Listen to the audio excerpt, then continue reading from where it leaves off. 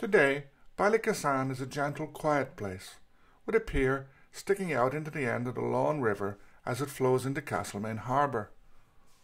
Standing on the pier and looking outwards, there's a great view of the Dingle Peninsula.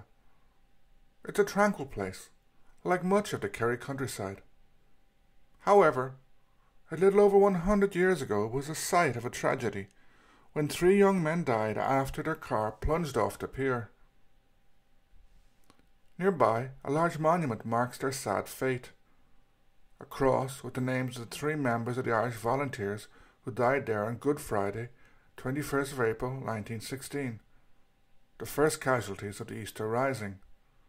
Their names were Con Keating, 22, a Kerry man from Renard, just outside Cahersiveen, Donald Sheehan, 30, from Newcastle West, Limerick, and the oldest man, Charlie Monaghan, 37, from Belfast.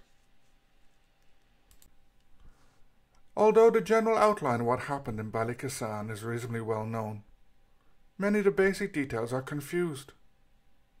Notably, the exact nature of the mission the men who died and their comrades who survived had been sent on. In a way, this is not surprising, owing to the secrecy in which the event was shrouded and the death of 3 of those involved in Kerry, followed by the executions in a few weeks of those who planned the operation, Sean McDermott and Joseph Plunkett. Before looking at this question, it's important to look at the 2 reasons for the particular importance of Kerry at this moment. The first is a more short-term reason. A German ship, the Odd, carrying arms for the Rising, was expected off the Kerry coast, as was Roger Casement, though he was in a German submarine. The second reason was strategic. After much effort in the second half of the 19th century, a telegram cable was laid between Valentia Island in Kerry and Heart's Content in Newfoundland. This made Valentia essential in terms of communications between Europe and North America. It also resulted in a need for trained wireless or telegram operators. So between 1911 and 1919, Cahersiveen was the site of the Atlantic College of Wireless and Cable Telegraphy. Among those who trained here were Con Keating, who died at Ballykissane. This type of training was politically sensitive, especially during wartime. In 1915, Atlantic College was actually discussed in the House of Commons, when in response to a question from Lawrence Janelle, MP, at that time an independent nationalist MP, and later a TD for Sinn Féin, the Postmaster General, Mr. Herbert Samuel, told him that 2 pupils have recently been excluded from instruction in wireless telegraphy at the Atlantic Wireless College in Cahersiveen. Unfortunately, no names or reasons were provided for this, but it's probable that they were involved in nationalist activity. Irish nationalist groups were well aware of the importance of the cable station in Valentia, as it controlled an enormous part of communication between London and the US. For instance, in 1867 the Fenians had planned to attack it. In 1916, the leaders planning the Rising also had their eyes on it, but for different reasons. On Holy Thursday, Sean McDermott and Joseph Plunkett, with apparent help from Michael Collins, set the final touches to a plan to send a group of men to Cahersiveen to break into Atlantic College and steal one of the 2 Marconi wirelesses there. This was to be used to contact the German ship carrying arms, which was expected off Phoenix and Kerry on Easter Sunday. However, the plan was doomed from the start. The Odd lacked any wireless capacity and was following an earlier schedule, so it arrived off Phoenix on the 20th of April, when the volunteer leadership only expected it on Easter Sunday the 23rd. The following day, it would be intercepted by the Royal Navy. On the same day, Roger Casement would be landed on Bannistrand. However, he would be quickly arrested. However, McDermott and Plunkett were unaware of this and made their plans to meet with the Oud and its load of weapons on Easter Sunday. A group of 5 men were sent down to Killarney by train. Dinny Daly, Con Keating, Charlie Monaghan, Dan Sheehan and Colm O'Loughlin. O'Loughlin and Daly were in one carriage, the others in a second one. As mentioned, they were to steal one of the wirelesses from the Atlantic College and then deliver it to a group of volunteers from Tralee early on Easter Saturday. Indeed, Shanahan, who provides a detailed account of this, says that this was to be done before first light. 3 of the men, Daly, Keating and Monaghan, were to remain with the wireless. Keating obviously was intended to operate it. Finally, it was to be stored at the home of J.P. O'Donnell. In addition, the mission may have had a second objective. This appears in some accounts, but due to the execution of McDermott and Plunkett and the deaths of Keating the wireless operator, as well as others later, this has not been properly verified. This objective was allegedly to misdirect British warships away from Tralee Bay by sending false information, thereby allowing the Aud to land its precious cargo. When the party of volunteers arrived in Killarney, they were met by 2 cars.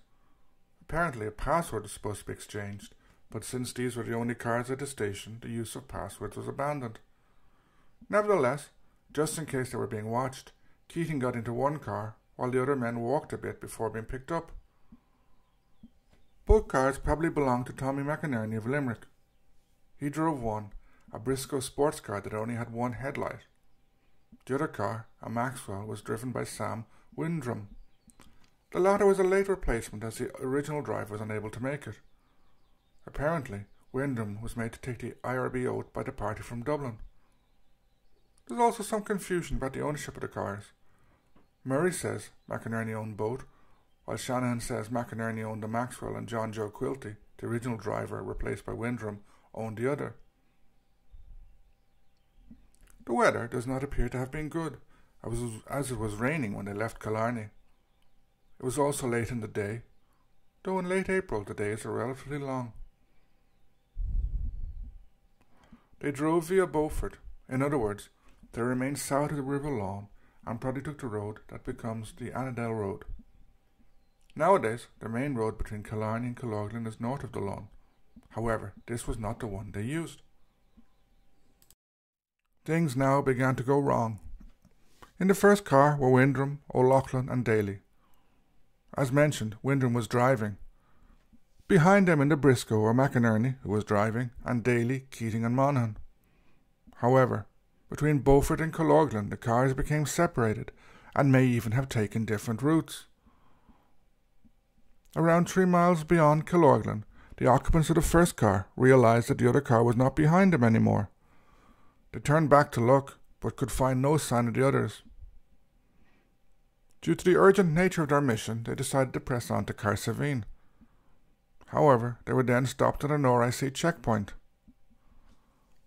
Although they bluffed their way through this, shortly afterwards they decided to abort their mission.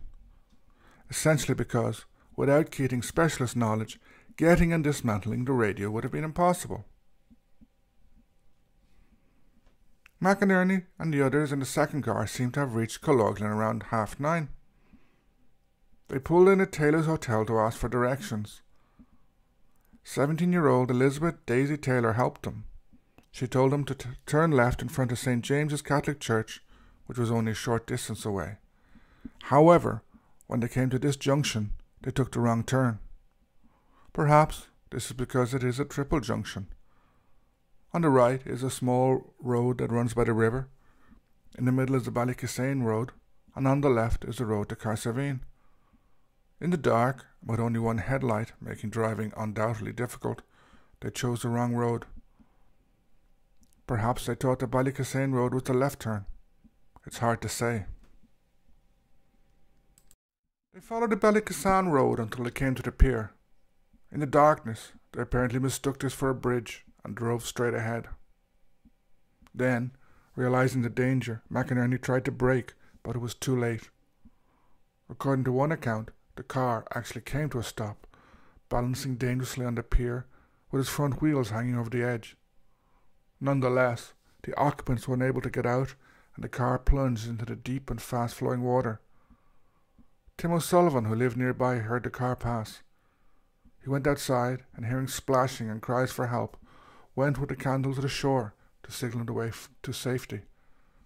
McInerney managed to scramble ashore. Keating too seems to have managed to escape the car. He swam for a bit, but was then pulled beneath the waters. McInerney was brought into O'Sullivan's house. Other people soon arrived, as did the RIC, the police, although somewhat later. McInerney claimed that he was a hackney driver ferrying around bank clerks. O'Sullivan realized that this was not true when he found a gun in McInerney's coat. However, he managed to hide this from the police when they arrived. McInerney was also helped by the intervention of Maureen Cregan. She had just delivered guns and instructions for Austin Stack in Tralee, presumably in preparation for what was expected to be a countrywide rising at that time, and she had just arrived in Killorglin. She bandaged McInerney's leg, which he had hurt during the accident, and arranged for him to stay somewhere safe for the night.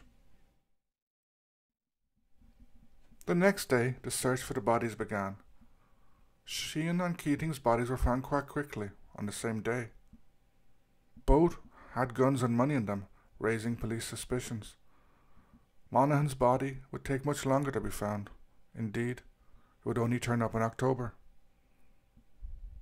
Since the yacht had been intercepted and Casement captured, the police soon associated the various events. On Easter Monday, of course, the Easter Rising broke out.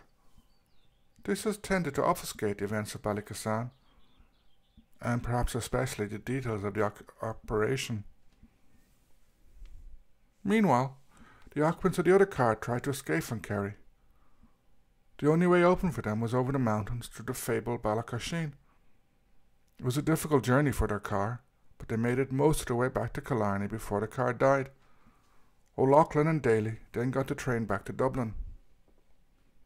Windrum and McInerney would be arrested and interned in the aftermath of Easter week.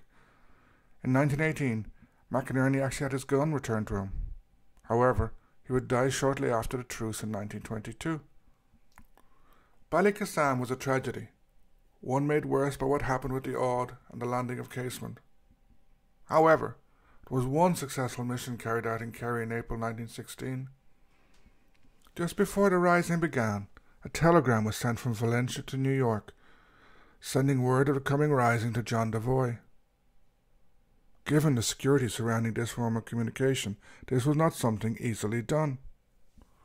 Valentia Cable Station was surrounded by barbed wire and was under military guard, with admission being by pass only. There was also strong censorship, and all messages had to be seen by a censor first. Messages could often be delayed by a number of weeks. In spite of this security, Sinn Féin had a number of supporters in Valentia Cable Station, while the IRB had at least one member working there, Tim Rice. His brother Eugene also worked there and was a supporter of the nationalist cause. A few days before the rising, Eugene Rice sent a message to Heart's Content. It was detected by the post office censor or checker and reported to a supervisor.